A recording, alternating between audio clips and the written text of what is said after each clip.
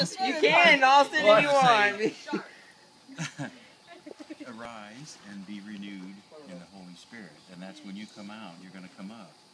And you're going to be a new person. Okay. Okay? So let's all bow our heads in prayer.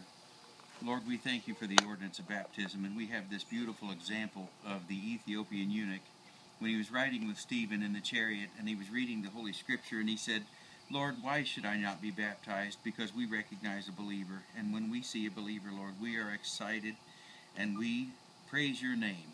And we know that you're a glorious God. And it's in your name that we gather in this simple vessel of water.